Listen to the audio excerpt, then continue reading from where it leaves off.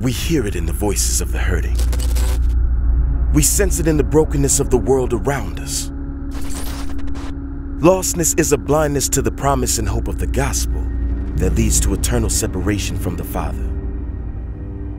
The world's greatest problem is lostness, and it's growing every day. 8 billion people, living in 195 countries, speaking over 7,000 languages. Today, more than half have yet to hear the good news of the gospel. The vision God gives us in Revelation 7:9, a multitude from every nation, all tribes, peoples, and languages, fuels our desire to take the gospel to the ends of the earth.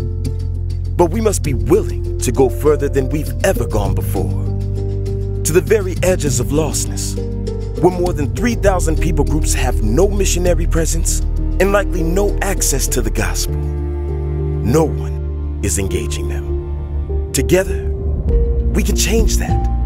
We know the love and hope and peace of the gospel. We know the way, the truth, and the life.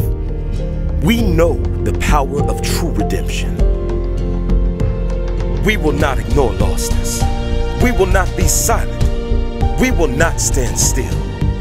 From the Great Commission until the great multitude, we must unite in this great pursuit to reach every nation, no matter the cost.